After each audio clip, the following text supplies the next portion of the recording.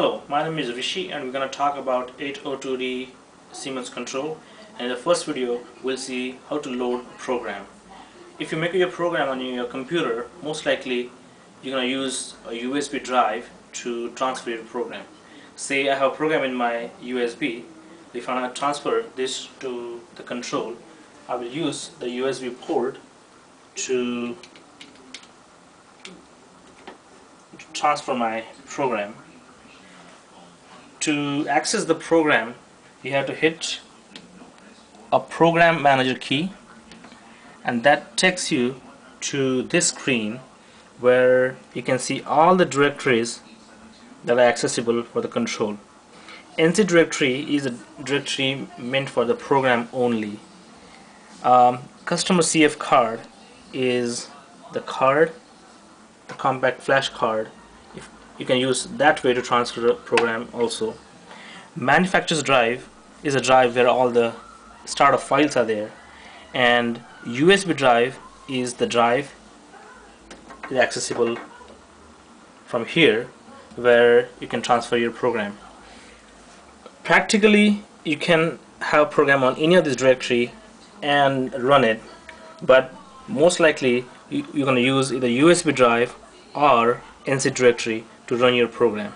In our case, our program is on our USB drive, so if you hit the USB drive soft key, it will access the USB drive and it will show all the files that are in the on the USB.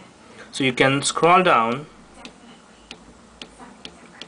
use this scroll key, or maybe page down, and you can access your program. Say in our case it is test.mpf. Then I hit a copy soft key, so control copy that program, and I want to paste that program in NC directory. So I hit soft key NC directory and I hit paste soft key. So now we can see our program test.mpf in NC directory. So we scroll down and select that program. Okay, our program is selected. All you have to do is just hit execute soft key, and it takes us to a machine screen. We can see our program is loaded here. It's also in auto mode, so we're all set to run our program. Make sure your access enable key is hit. Okay, is there, and now we have to hit a cycle start key,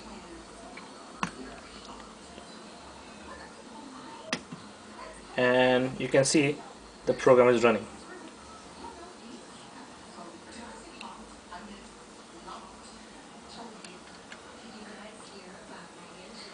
That's it. That's how you load and run a program on 802D or Siemens controller. Thanks.